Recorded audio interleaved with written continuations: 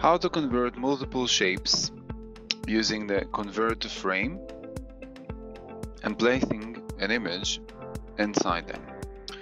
So first we'll start with different shapes. I can use the new guide layout, view, new guide layout, and Photoshop already remembered the last settings. Let's click OK. And now I can place rectangles in different areas inside the guide layout.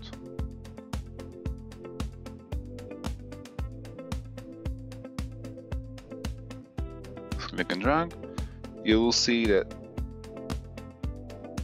the rectangle will snap to the guides.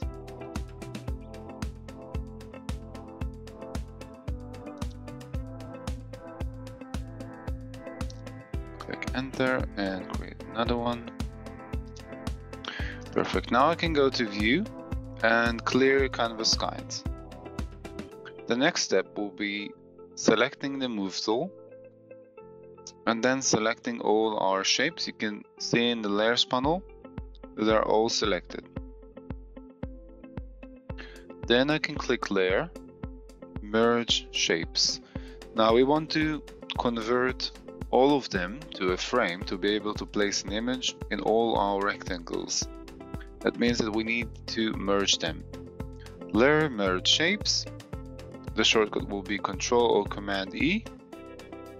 And in the layers panel, it turned to just one layer with all our shapes.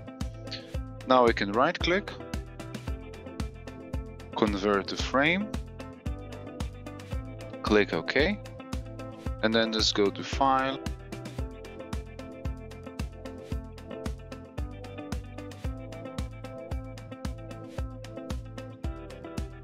and click Place. Now we have our image inside all the frames, and you can all the shapes, and you can obviously double click and move it like the other frames, like just one frame or the frame tool.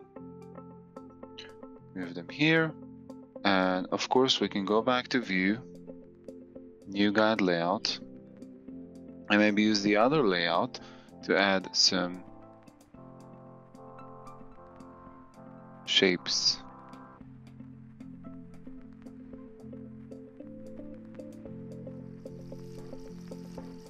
Again, view and clear canvas guides.